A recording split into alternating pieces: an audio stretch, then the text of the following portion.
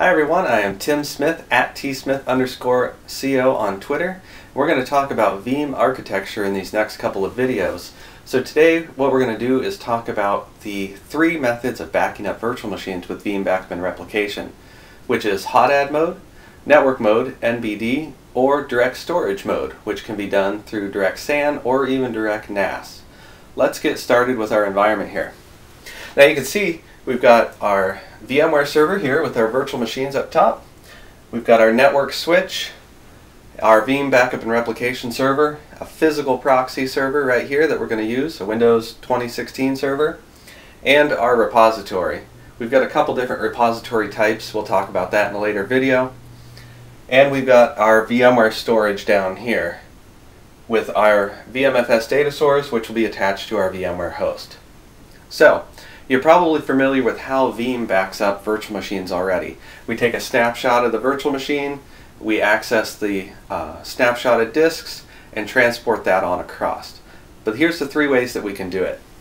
The first one is hot add mode. Now hot add mode requires us to deploy a proxy onto a virtual machine. Usually what you're going to do is deploy a couple Windows 2012 or 2016 virtual machines and use these as dedicated proxies. We'll use this one here. So we've added this virtual machine into our management here in Veeam. We've deployed the proxy service and it is now available to us. Let's go ahead and take a backup of our virtual machines. The first thing we're going to do is Veeam's going to take a snapshot.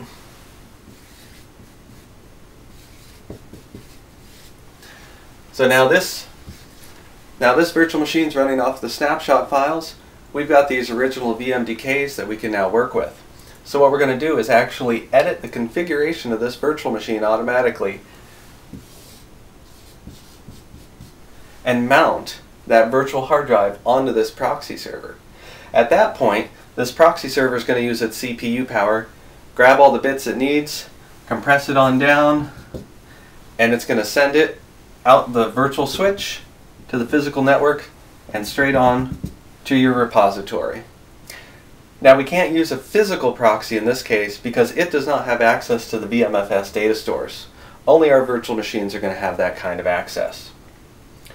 Let's talk about the second mode, network mode.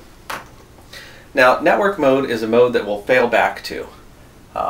If hot add happens to fail, we can fail back to this network mode. If direct storage happens to fail, we can also fail back to network mode. With network mode, we can use a virtual or physical proxy, it doesn't matter. But what does matter is we're going to be using the management interface on our VMware hosts. So in this case we'll have our physical proxy. We're still going to do our snapshots. We're not doing hot add, so we're not going to be mounting them there. We're going to take our snapshots, and then what's going to happen is we have access through VMware APIs to get to these original files.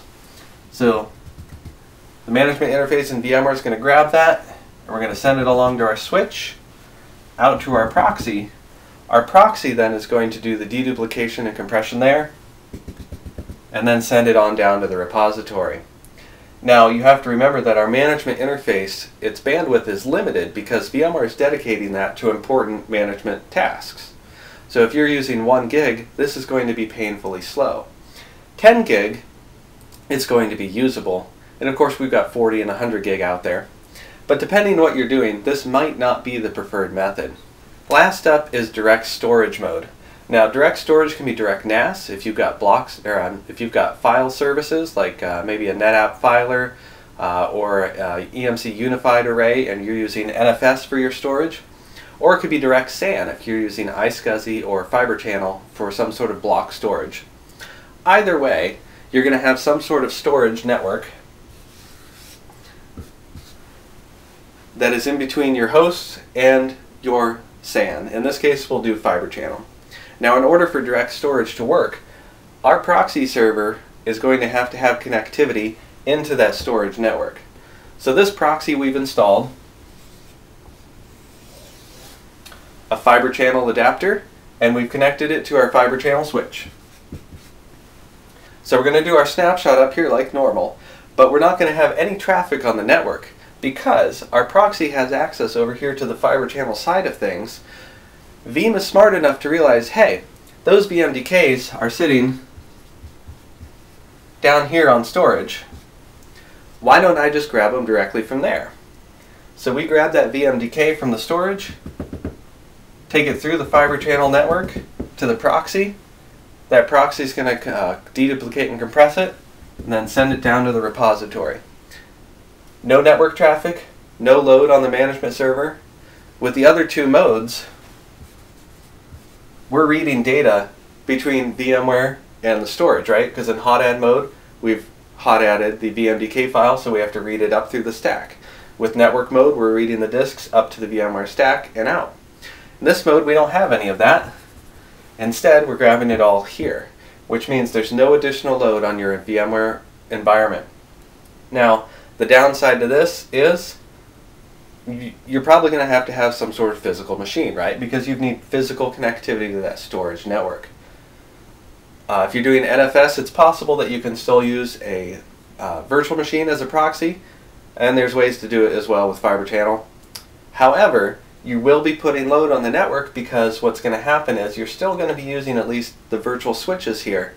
So I don't recommend using direct SAN mode with any sort of virtual appliance. Hot add mode with virtual appliances is highly recommended.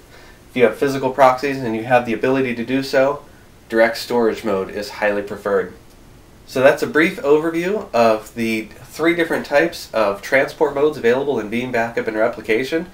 Join us next time. We're going to talk about the different types of repositories available and which one's going to work best for you.